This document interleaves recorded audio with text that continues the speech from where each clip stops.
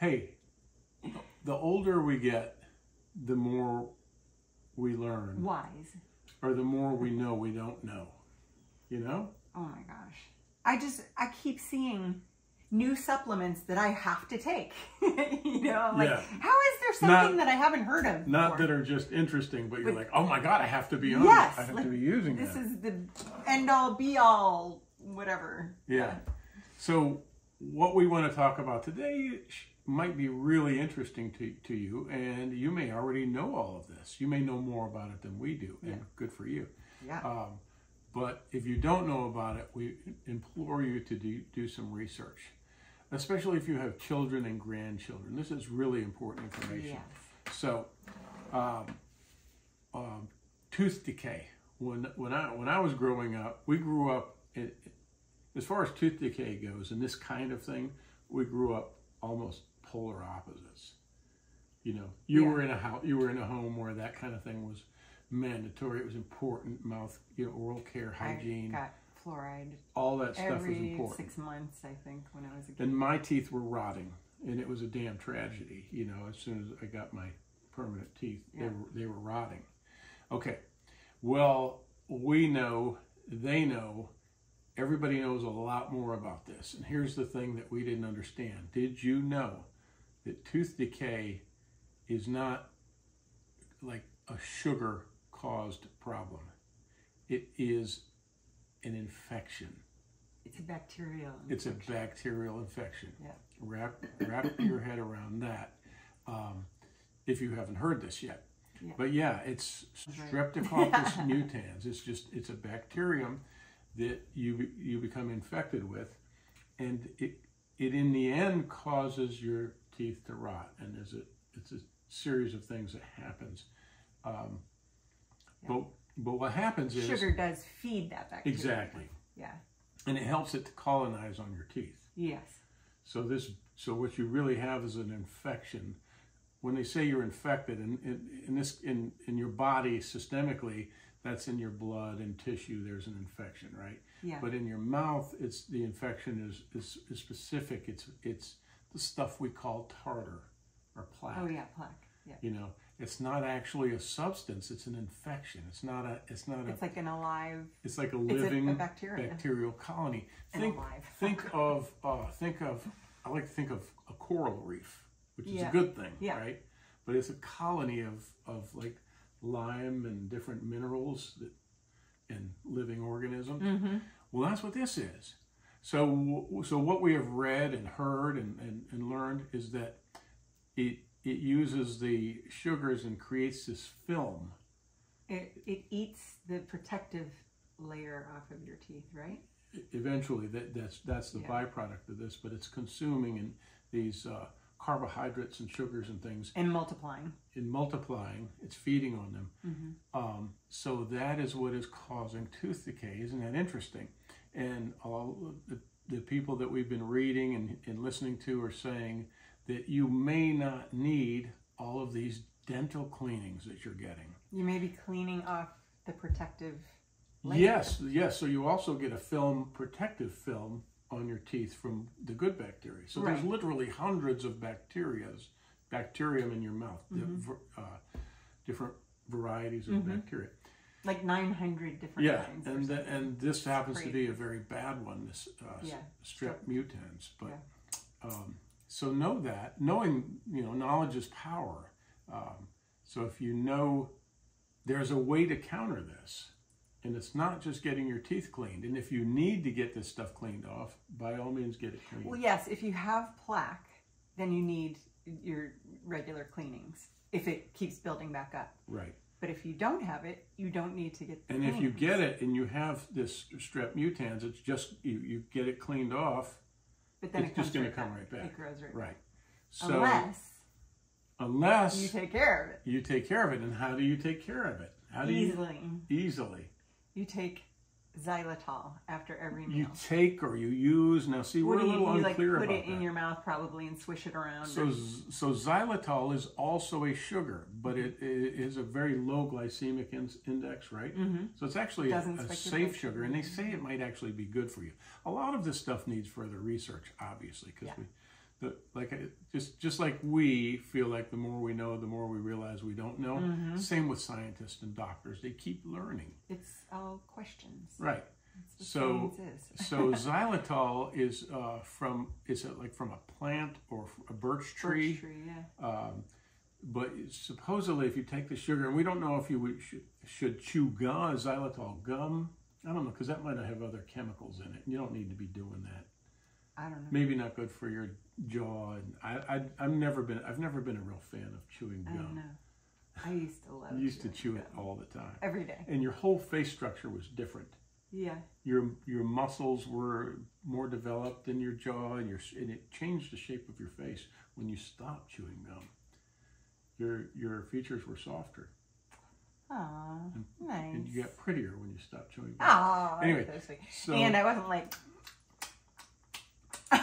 all day, every day. Yeah, you just had it back there, and you would kind of work it like your cud. Ew, that's I didn't like it. Sorry about that. Well, it was only 20 years or so. But I did have minty fresh breath. That's excellent. You did. You always. I still do. So a lot of these doctors who are in the know and these scientists say that you take this xylitol, however you take it, maybe a drop or some grains of this. It's just exactly like sugar. It's a crystalline product. Put some of that in your mouth after a meal, after you've eaten carbs and sugars and things, and let it sit. Don't wash it out or drink it away or eat something right away. Just let that sit in your mouth and work its way around in your saliva. And it protects your teeth. What it will do is feed the good bacteria. It'll feed all of the bacteria, right? But it will feed the bad bacteria, the mutans, the strep mutans, but it's not what it needs. It can't really metabolize it and make use of it as an energy source. Right, that's right. So it can't use it as a fuel to thrive, so it slowly dies off. And then if you keep doing this month after month, so supposedly like 6 months down the road, you've killed all the generations and the new seeding, And all of a sudden you don't have plaque anymore. You're not building up exactly plaque on your teeth. And you have, so you don't need to get a cleaning. And the good this is just like your gut. You have all these biomes, This is, what could we call this, the oral biome? I don't know. Oral microbiome. Your gut, like I had an overgrowth of SIBO and an overgrowth of H. pylori. H. pylori. Thank you, Dr. Jennifer. In my gut, in my stomach, I had the H. pylori, and in my small intestine, I had the SIBO. And so you kill that off with different. And there's holistic ways of doing it. I use oregano for the SIBO, and we're about to treat it. But it suffice it to say, you've got the same thing going on there, where you've got the good and the bad, and in your gut, maybe the good are fighting the bad, and the bad bacteria kind of overpopulate, and you don't want that. You want the balance. Yeah, you want less of the bad. So this is the same thing going on in your mouth. Really interesting. Yeah, it's interesting to learn that. I feel, again, knowledge is power, and these people, it's at least good to know that, hey, if you see that your grandkid's got a cavity, you tell your kids, hey, Tommy might need xylitol and stop eating so much sugar. And yes, so sugar, yes, does cause cavities, but it's because it helps that bacteria. It's because it feeds the bacteria that actually causes. So it really doesn't cause the cavities. It's just supporting the bad guys. Yeah. So what else? Fluoride. Fluoride. I've heard so many different things. Fluoride is complex. It's good for your teeth. My mom swore by fluoride. And it did all great grown up for you. in my teeth. Smile I never had a cavity until I was 40 something, and it was just like a tiny. It wasn't a cavity. It was like a little indentation. Yeah. And so they just kind of filled that over. So fluoride is good. But then they also say it's not good for your overuse of it can be bad. Memory. Yeah. And but and they say that it can lead to Alzheimer's, but then they also say it may have a protective factor for Alzheimer's. Exactly. So it's complex, and we need to do more research. Yes. And please feel free to comment, or share your info below, and educate us and others. Yeah. But for now, we just think fluoride is very complex. We think it's both good and can be detrimental. Mm-hmm. So it could be one of those situations where a little is good, but a lot is bad. Like when growing up, it was in our water. Okay. So that's people drinking it all day, every day. So that's, I don't know. Overexposure. I don't know. Yeah, I think that's overexposure. Too much. Yeah. So talk about the, what is it, was anecdotal thing you were telling me about re-mineralizing. My dentist told me. My dentist said, I've seen kids come in here who had decay and they started brushing. We would give them different fluoride toothpaste. They started taking care of their teeth and they re-mineralized. And see, he said, I would see this kind of black. He said he saw it on my tooth. Oh. There's a tooth back here, a crown, and there's a black line around it. Can you see it? Yeah. And he said, he's always poking it every time I go in for an exam. He said, I'm just checking that because it looks like decay. He said, it's not. He said, I think it's re-mineralized. Wow. Area under your crown that had been decaying and is not. Interesting. And so, another interesting thing is that it has a lot to do with the socioeconomic stratum. Like where you are. Like I was poor kids tend to have more rotten. Because more they tooth have, decay. I wonder if it's because they had less fluoride or too much sugar, too much sugary foods, like their parents aren't cooking processed foods. Exactly. TV dinners and crap like that. Yeah. Well, what were you saying about? Oh, so there was a guy, I can't remember where I read this, but he lived in, I want to say Switzerland or Sweden. France. I think he went to France. Matter. Anyway, so during COVID, he had to leave for some reason. I think his job maybe. And where he lived, he couldn't get this milk that he always drank from, that he used to get from a farm down the street. In his little village? In his village. Yeah. And his teeth started rotting. He was getting cavities and just... Wow. Yeah, and then... That seems so abrupt to live your life. I know. And then you're an adult. So he couldn't get the milk, so he was drinking just regular milk from the store, or like this new he was probably kind drinking of milk that they're saying is really good for you, whatever. Ultra it's pasteurized. Yeah, something like that.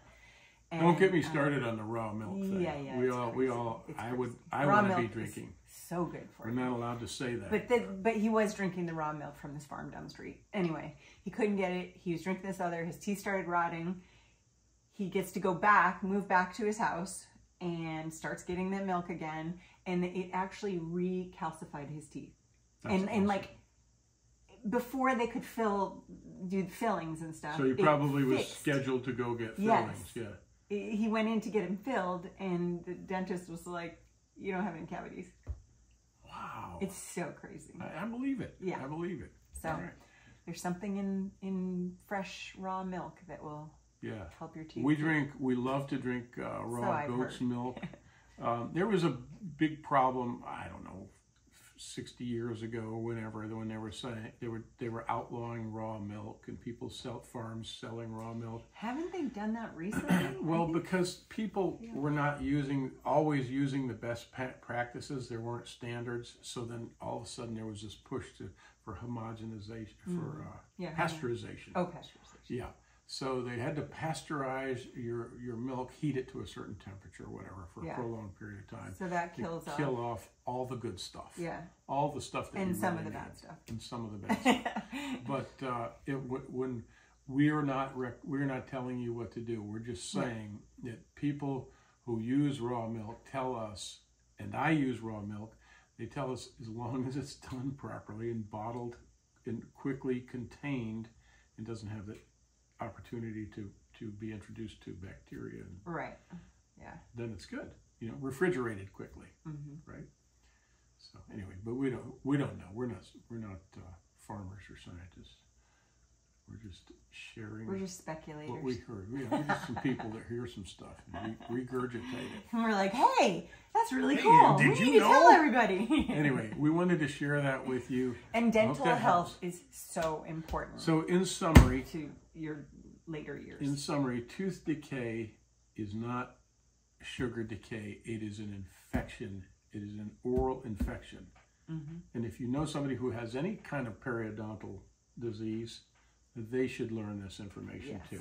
So xylitol. So xylitol. And another thing about xylitol is dogs cannot have it because it can kill them. Right. So you have to make sure that it doesn't get anywhere near your pets. Oh, that's good to know. Yeah. There's a lot of things that are detrimental to dogs, but we'll talk about that some other time. But so tooth decay is a bacterial infection. It's a disease. And xylitol may be the answer. There may be some other things. We'll have to learn more about salivarius. That helps feed the good bacteria in your mouth. And then there's also that hydroxyapatite stuff. You can buy these capsules of salivarius. What is that called? An enzyme? Salivarius? It's a probiotic. Probiotic. You can.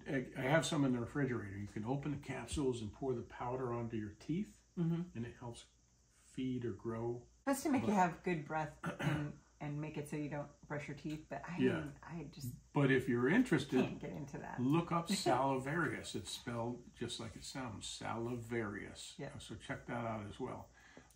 We hope you're edified. We hope you will research and learn more about this yourself. It's pretty cool. I mean, things take a while to work their way through society. You know, I didn't know that. I didn't learn all this, and apparently they've known it since the 70s. But a lot of dentists still believe the old way that they were. Yeah, why is that? That's the way it is. It's just status quo. You know, they keep giving you that mouthwash that you shouldn't be using. Yeah. That stuff that's killing all the good bacteria in your mouth. Don't use that stuff. Use stuff that feeds the bacteria. Yeah. Like salivarius. Yeah. Like xylitol. Anyway, anything else? Nope. All right, that's it. That is our talk about tooth decay today. Thanks again for watching, everyone. Be sure to like and subscribe if you haven't already, and we'll see you next time.